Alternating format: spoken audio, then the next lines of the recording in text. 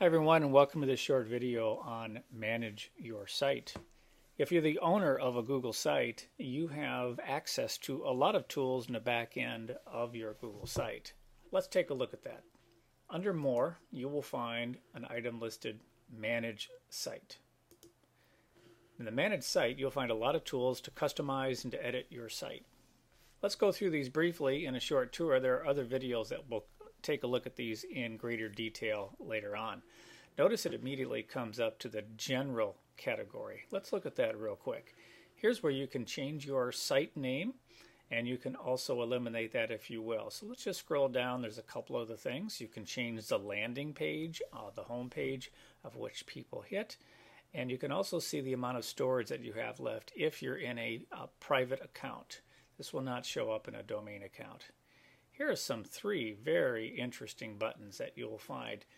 Copy this site, publish as a template, or delete the site. These are often used and they are spotted here in the general category. We can also configure our search of our site and some statistics if you're interested in doing that. And there's a few more little geeky things here that you'll find. The mobile one I find interesting as I always check that now that more and more mobile users are using sites. Let's jump up to the top of this list and go through these briefly. Recent site activity will tell you who did what and when, which is pretty nice, particularly if you are sharing a site with someone else. Clicking on Pages.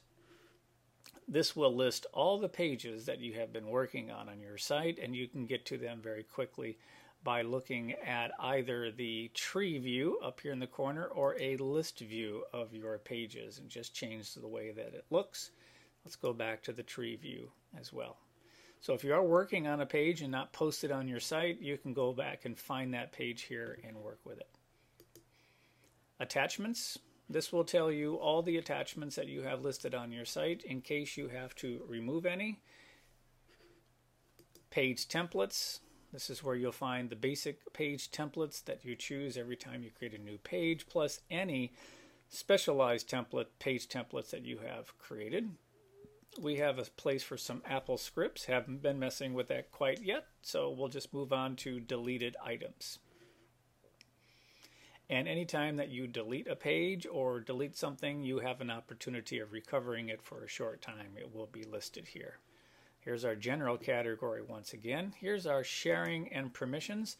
We can also get to this by clicking on the blue button. You can see who has access to this particular site. More detail on that a little later on. We can click on AdSense. This is where you can actually subscribe to AdSense and put ads on your website. If this is a classroom website or a school website, we recommend that this not be used, but it's there and we now know about it. We do have a web address where you can actually customize the web address that you have for this particular site. And last but not least, we have themes, colors, and fonts. And this is where you can really get into tweaking your site. They've recently combined this. So up at the top now I can select the type of theme that I want by clicking on the theme listing. And I have a lot of different themes that I can use for that. And I can select that, and notice that once I do select a different theme, it will show up down below here on the bottom part. I can also get into tweaking individual parts of the site by changing its text, its colors, and so on. So that's just a quick look at Manage Site. Hope you found this video helpful. Have a good day.